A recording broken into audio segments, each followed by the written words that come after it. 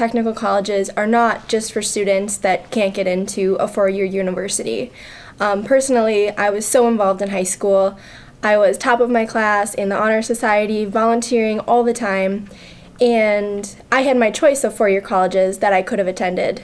And when people asked me where I was going to go, and I told them my answer, that I wanted to go to Northeast Wisconsin Technical College, they just kind of looked at me and were like, "Oh, that's cool."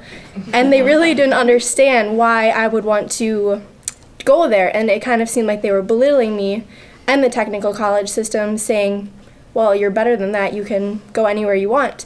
I chose to go to the technical college for what it had to offer me, just the amount of opportunities that I had available to me that people didn't know were possible at a technical college, and the amount of hands-on learning and experience I'm gaining there, and the amount of opportunities that I've had while there, I could never have received at a four-year college.